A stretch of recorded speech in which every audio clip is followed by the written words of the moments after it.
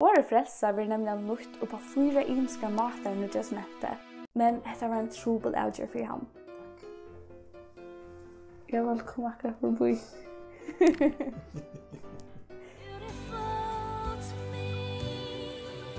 Hei, til Dina Norberg som sitter her, og til hikker av kanalen VAKURLEIKI. Av VAKURLEIKI så snakker vi om vakurlegan i Bibelene, og jeg synes hvordan vi vet ber oss som kristen, hvordan vi kan være vøker i ætbordet og malbordet og av annan hånd.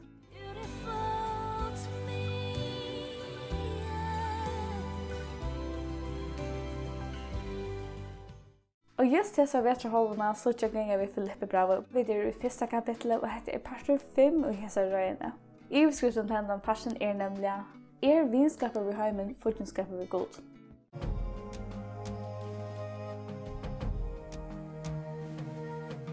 Versene som vi følger ganger det til vers 19-26, og jeg leser til for deg ned. Til vet at dette skal være mer til frelse ved bønn tikkere hjelp fra anda Jesu Krist.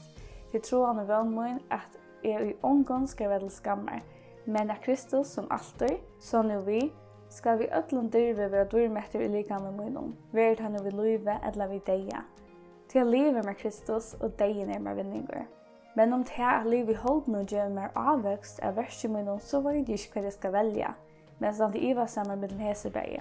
Jeg vil ho erfare henne og være til kristse, til det var mengan bedre. Men å være verande i holden er nøyere for tykkers skuld. Og vi til at jeg viser i Jesus, vet det at jeg skal leve og være verande til tykkern ødlom. Tykkern til fremme og glede i trunne.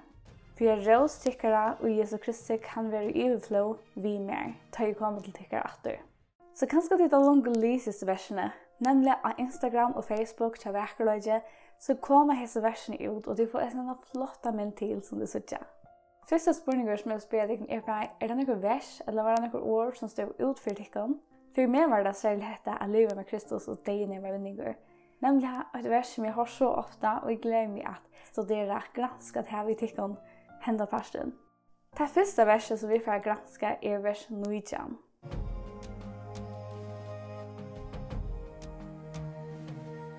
Og i disse versene så sier vi hvordan Paulus han ser bjerst på framtiden.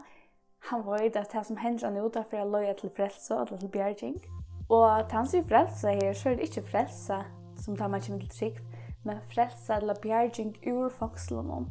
Året frelse blir nemlig nytt og på 4 ymska matar Nya testamentet. Og det er egentlig viktig å kjenne disse 4 materne, så er vi ikke for å blande midlen ligamlige bjerging som ur fangselen, og at vi bjerging vi frelse som for at vi trygg var god, ta i god tykker og hva sint. Så tror jeg at jeg ser 4 frelser framfor dykken, så at de kunne lære skilje middelen disse 4 frelsene. Nummer 8. Den første frelsen er det rettvistgjøring.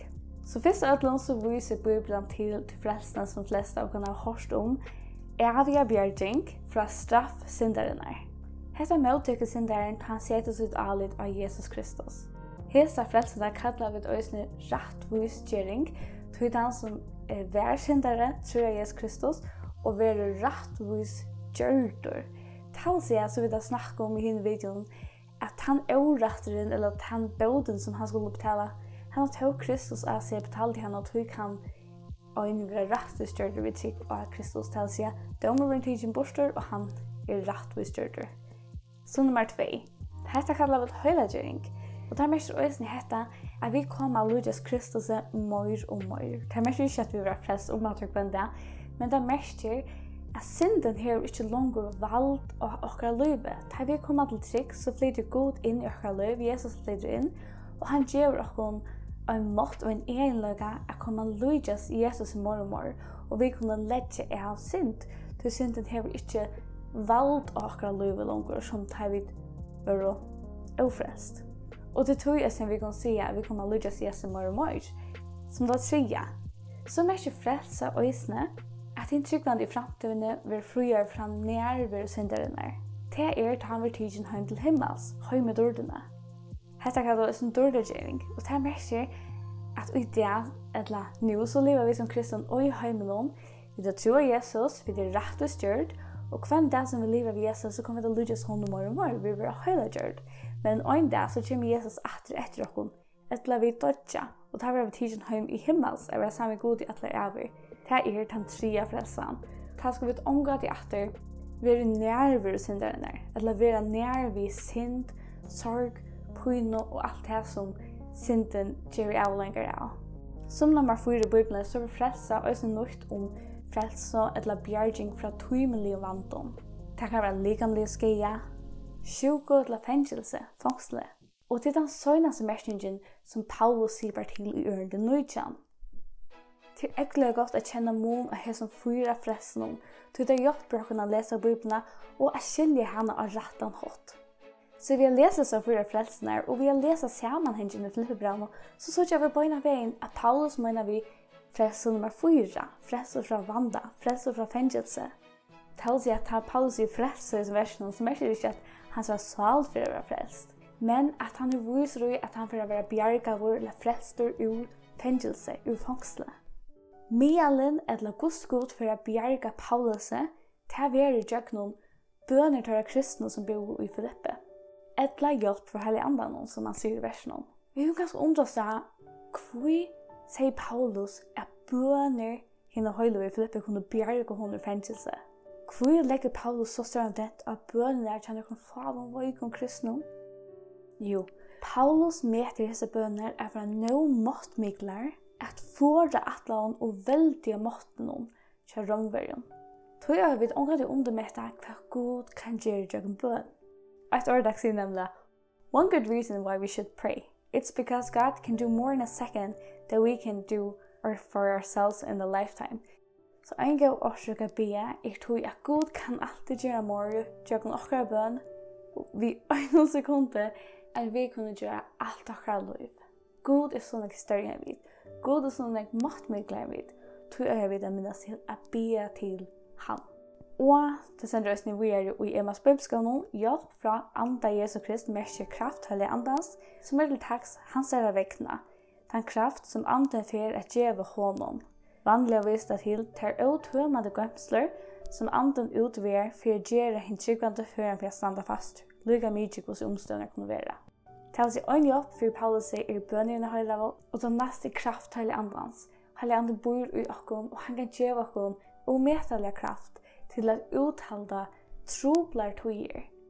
Så vi mener at de kan skrive så 4 frelsene nye bøgermerke, legg til Bibelen, etla takk nye, henda PDF-filen, og du kan printe det bøgermerke ut og laminere det, og legge det i Bibelen. Hette kan hjelpe deg til du leser Bibelen, skilje middelen der 4 frelsene. En vøykløyde til mange er at jeg blander disse 4 frelsene. Til ekkelig vandrer mye, og til nemlig årsøkene som trygg at jeg kan bli overflest etter at det er rettestyrt. Det ber ikke til, lykke som tar et menneske er adopteret inn i en familie, så kan du omgå være adopteret etter, løgfrøyelige.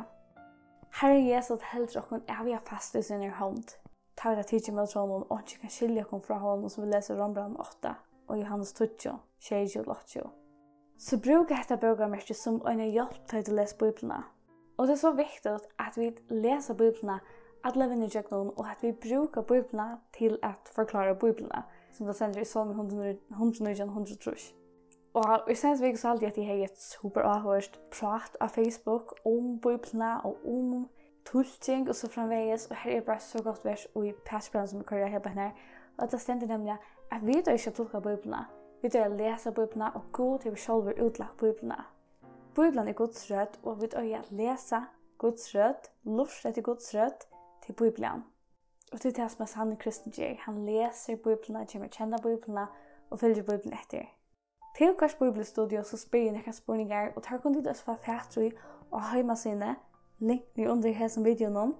Hese spurningar kunne du bruke til vi jøggengenget her i en bibelbeltje, eller bare til at kavalusen gypri ui etter bibelstudio. Så vil jeg spørre deg om, har du opplevd at 4 frelsene og tykker livet, og hva du skulle dere notere her nye? Nummer 8, har du tidlig mot Jesus som tykker frelsere? Det har vi. Har vi opplevd høyleggering til at jeg kommer til å lytte Jesus mer og mer? Sannleggering som kristen så gong det super godt som det er, og ikke så godt som det er. Og det er liksom en lojende gongt opp etter med sikksakk. Og det går at det gonger fram, og vi lærer at kjenne Bibelen, kjenne det som gleder God, og vi ikke gleder han, til han er akkurat feir.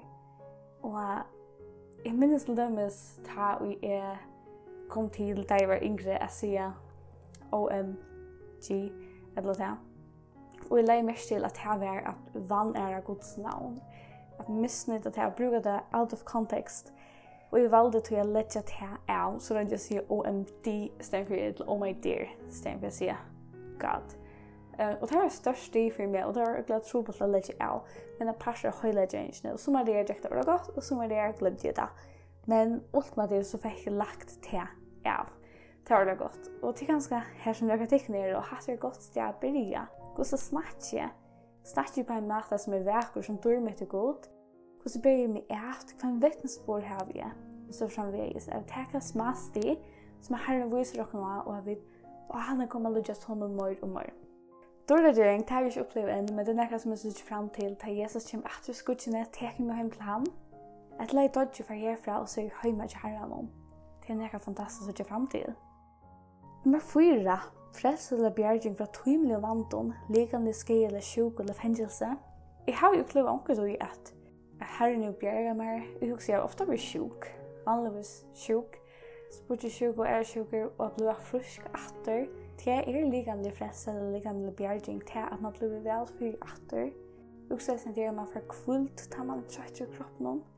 Og jeg sier mat er god viser hos glorene er. Den gjør at hun kan det av nødgjøn, og får nødgjøn kraft, nødgjøn styrke, og vi blir frisk atter da vi er sjuk. Eller vi da var benchen og god til vi vurst og hun så nærlegge. Og vi da følte at men jeg pjør ikke fra benchen. Altså en mat jeg har god bjerger og jeg skal ha hatt. Eller hvis dere kanskje vil arge dykton, eller hva det kan være. God kan vise sine frelse til å nærmere på nekvar imenska mater og daglig deg. Og det er så for den 4 frelse som vi snakker om. Og det kan da være godt å huske om at her man selv opplever det. Det kan så gjøre det nærmere minnast. Så det er ikke hans bedikon, men hvordan bygger du? Minnes du der bønner som du bygger? Og et godt tips, og et godt huskott er å skrive seg bønner nye som man bygger, eller det kan nåter, så man minnes hva man bygger. At han nåt, så vil det lettere å minnes til når god til å give til bønnersvær.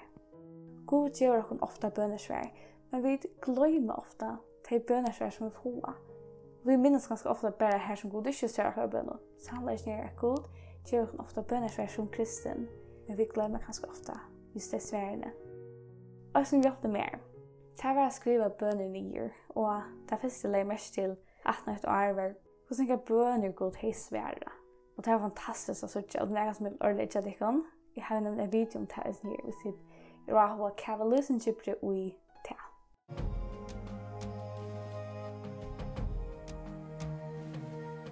Så det vers 20. Hva er det vi dør med det? Vi stender i med spøvskøyene, som Paulus husker om bønner til at de høyler og hjelper i andans, og er Paulus innelige vøn og troen syne at han omgått skulle skammast, men for at dyr vil sende som er grøtt, øttales vittne for Jesus Kristus. Lyga mykje kvært urslit rettergång til domren for å være. Om man for å være leislatten eller fikk deg dom, så yngst igjen at Jesus skulle være dyrmetter i hans herre likame. Det er alltid et godt perspektiv å ha at alltid et innskje at Gud skal være dyrmetter i min likame, at Gud skal være ærter litt høyt opp. At dyrmetta mest ikke gjør Kristus større. Kristus er langt større. Og ikke som vi gjør kan gjøre han større.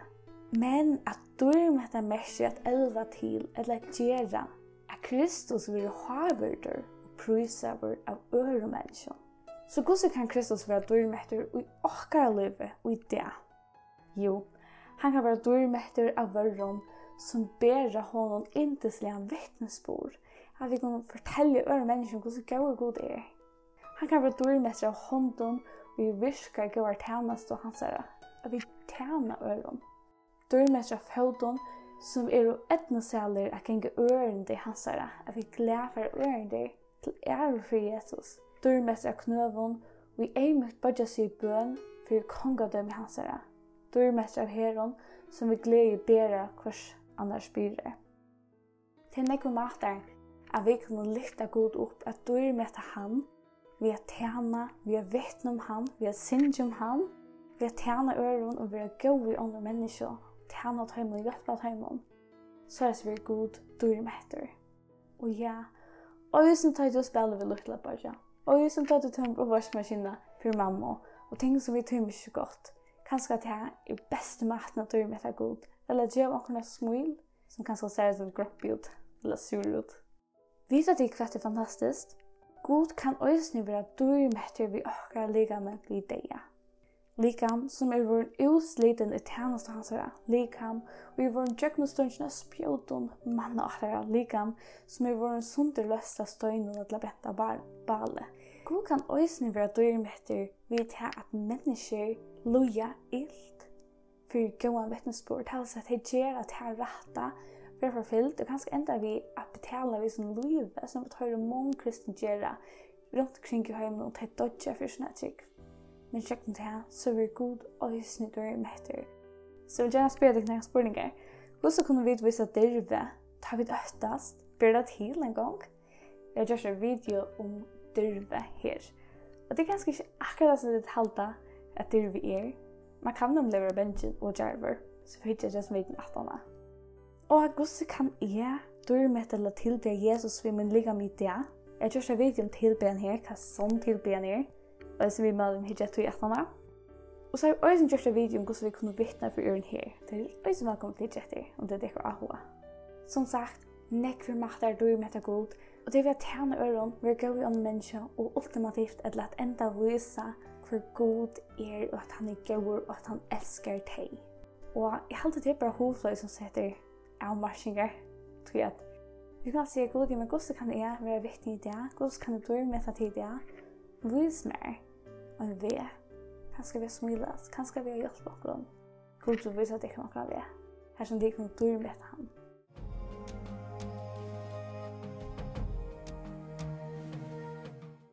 Så det har vært øyntjo. Hvat er til livsavskolen? I hessen ørende, her sier Paulus okkur fra sinne livsavskolen. Eller philosophy of life. Eller han sier outlook, eller han sier avskolen av livet. Paulus, han levde ikke for penger eller for stortlegge. Enda med alle livet han sier at elska, tilbya og tjene Herren Jesus. Han yngste at liv han sier skulle komme og lyde til Jesus mer og mer. Ikke vi tar for akkurat liv som kristen, tar vi det gjøre. Om vi ikke gjør det, så kommer vi be god om at han må lette til ikke ui okkom. Ikke Paulus er at Jesus skulle leve stort liv i tjøkken hans liv. At jeg som ei kjente hans liv var Kristus. Paulus sier, og degen er meg vinur. Det stender jo Emmas budskapet at dodja er å være sammen med Jesus og være honom lykker i atler æver. Til at tjene honom i øyne hjerte som ikke synder og foten som ikke får lov. Vi husker ikke vanlig om degen som leka gjør avgående vinning. Her vil jeg si at det tidlig som at livsavskående det er at livet er tymelig vinninger og degen gjør enda honom. For apostelen var degen ikke en mysk og honolig jøgngongt, her alle hans åkne spilt og kjøtt og råttna av borster. Det var heldur en endelig jøgngongt og en gømde vever som lødde inn i Jose. At livet var ikke nett for Paulus. Det var noe harsht han levde for å tjene Kristus, og degen var vinninger. Så Paulus var fremme med det, tog ta visste han at han får være hjemme til Jesus Kristi atler over og ta være strøy til honom livet. Så for å spørre denne spurninger, hvordan kan akkurat liv komme og lydes Jesus er livet? Jo, vi har vidt lese Bibelen, komme og kjenne Bibelen, så kan vi også kjenne hva Gud ønsker for akkurat liv. Hvordan han ønsker vi skal bære oss et. Hvordan han ønsker vi skal malbære oss. Og da vi velger å gjøre det, så gjør vi det god til ære, og lytte ham opp. Og vi er menneskene at God er en god god. Og jeg spør deg, hva er min livsavskålen? Hva sier mitt liv? Hva snur mitt liv seg om? Hva er degen mer? Til jeg kan sette inn på henne, at livet er mer møte, Instagram, likes, arbeid, skole, viner, ball, jeg vet ikke. At livet er mer kvært, og degen er mer en missur. Og skriv jeg her og sverger ærlig og husker om wow, det er som et livet fyre, viner eller likes. Er det noe som helder inn i avløkene? Nei, altså ikke. Da er det sånn som ber og som er noe verst av livet fyre. Som veruliga i avløkene til er Kristus, at livet for Kristus. At livet for han, at forteller mennesker om han, og ikke at det koster oss så mye. Og det noe som ævet til ævet vire. Vinur, likes, populariteter, alt med alt annet. Det hever ikke noe ævet vire. Det vi her, kanskje bare noe få år, og så vi tomhent. Så det Sverige litt på denne spørsmålen, og be sin god brøyda det så løs, at jeg kan løy for å snikke seg at livet for Kristus. Jeg forteller en menneske om Kristus. Jeg var vittnesbord for Kristus. Du tar vi degen okkom en vinur. Kostet det meg nekka for å Jesu etter, og gi det gjøre det? Ja. Jeg har aldri dårlig kostet okkom nekka for å Jesu etter. Det er ikke være lett å live Kristus. Det nekka som kostet okkom nekka. Vi kommer missa likes og viner, men det er alt det verst, tog degene okkom vinningur. Så hva degen mer? Om vi spør vanlige mennesker det, så reis det degen, og rett og svaret ja. Vi døye reist degen. Degen en øvelse og kan række oss nær og hver som helst, til enden av tog som vi kjenner til her. Det som har køyret vi noe tårget vi flere kilometer for vidande jeg for framman en bråten brygg. Tårget køyrer vi fotler for hver løte for tårget spår noe. Såles livet mange mennesker lov vid det. De køyrer vi fotler for vidande at degen viser. Degen nemlig prekkel på at Gud teker synd alvorligt. Degen straff for okkar synd. Gud gjør okkur døyadom for syndene, og heretter en avløyka og fortapelse eller kjekno. Just som rettvis domare, gjør han og droppsmannen døyadomen. Gud teker synd ekkert alvorligt, og som jeg nevnte, så degen prekkel på at Gud teker synd alvorligt. At Gud olvarsammer og rettviser. Selv om Gud olvarsammer og rettviser, så han også ekkert nærryger. Og tog sendte Gud Jesus i heimin. Enda mal Jesus kom for at djeva sitt liv i akkurat sted. Videre synder for brott i okken. Jesus betalte skulden av krossen. Sier vi Jesus ja takk, og venter vi fra akkurat synd. Halde ikke av livet som vi gjør det av vår, men venter vi av sånn. Så kunne vi være vise i at enden ikke degen av fortapelse, men et evigt liv i himmelen sammen med Gode tar vi dødja. Og tar vi det tro av God, og har vi fra akkurat synd, så kan vi si at degen okkom vinningur, til tar degen ikke en endel av fortapelse, tar degen en vever til himmelen.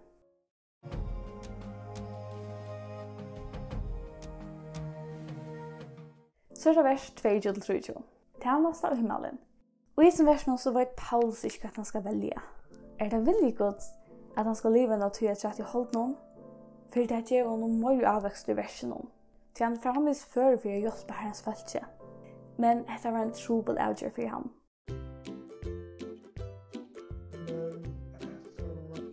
Jeg vil komme akkurat forbi. Det veldig godt at han skal leve noe til et skjert i holdt noen?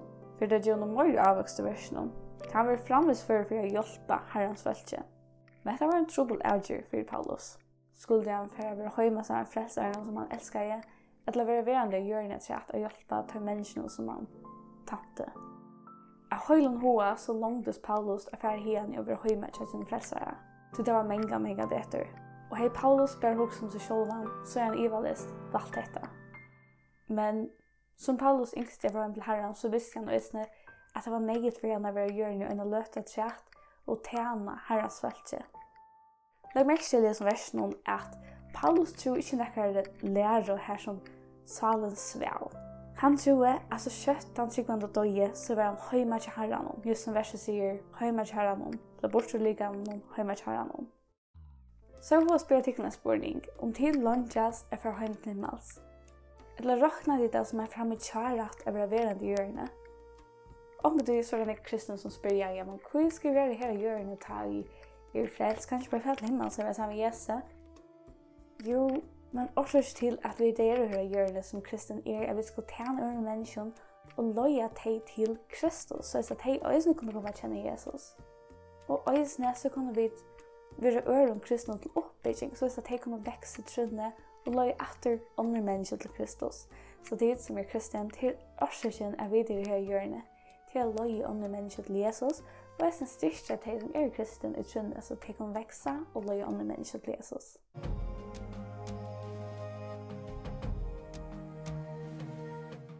Så det vers 4-25.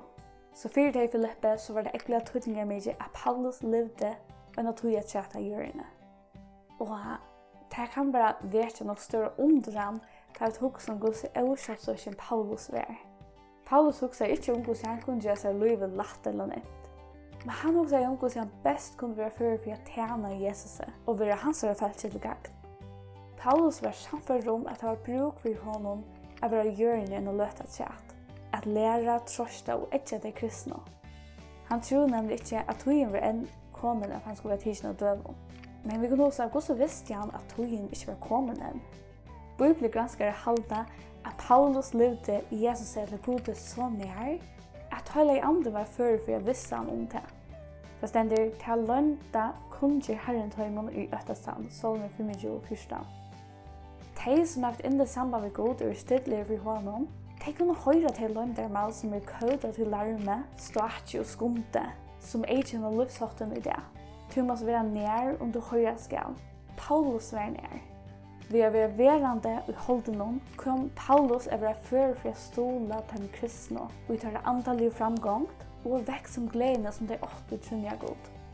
Jeg har spørt deg om, har vi dere egnet for eia, eller nastans og tørre tørver, hvor skal vi ta noe nasta? Og hver dere neste i det?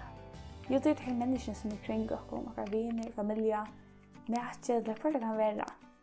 At huske om hva de har for eia, eller hva de ikke å kunne tjene tøyme, så de kunne vekse en andalige, og i sin gledene i Herren Jesus.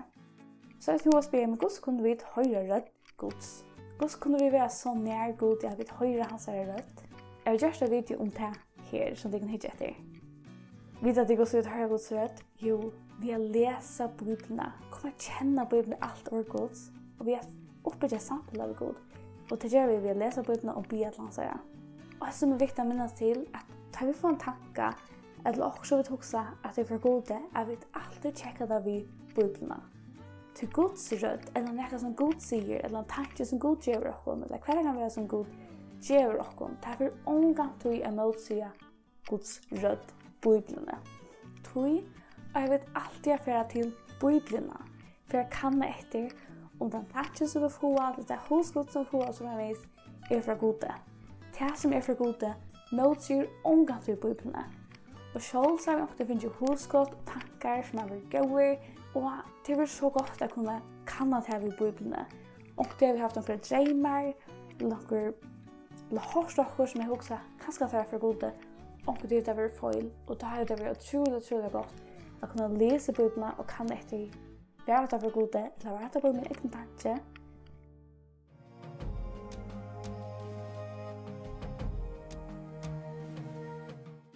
Så er det vers 60, og det stender i mens bibelskøynen, av tog at Paulus fikk løy ved livet langere ut hennes av hjørnet, høyte de i Filippi større årsøk å glede seg herren om, da jeg kom etter å vidje til.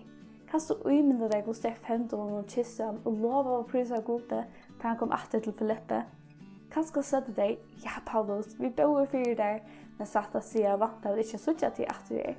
Men nå priser vi god for at han givet til etter til dere og innenfor at skjedd. Satt av det som vi tatt om hesafer i Filippibrævið. Og minnes til hitja vi etter neste torsdag, tar vi at jøkken genga endan av første kapitlet, og tar vi så satte perser i sørøyene. Og hese halvår så jøkken genga vi Filippibrævið av 4 kapitlene, og vi gjør åkken gøy til å kave i versene og bare granska til sammen.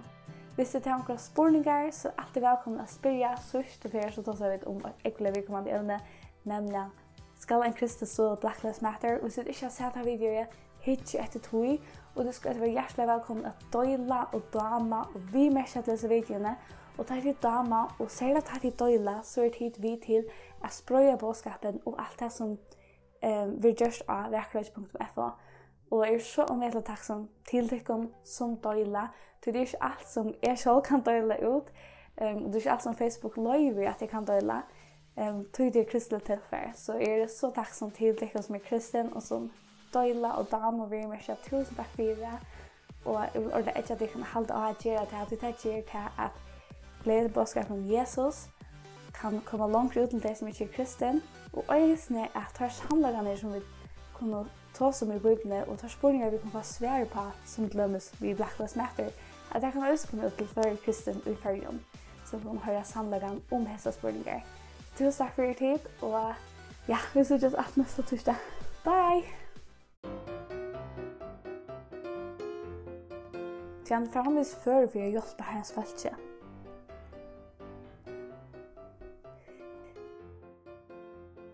Men det var en trubel avgör för han. Hej! Jag vill komma förbi. Blip.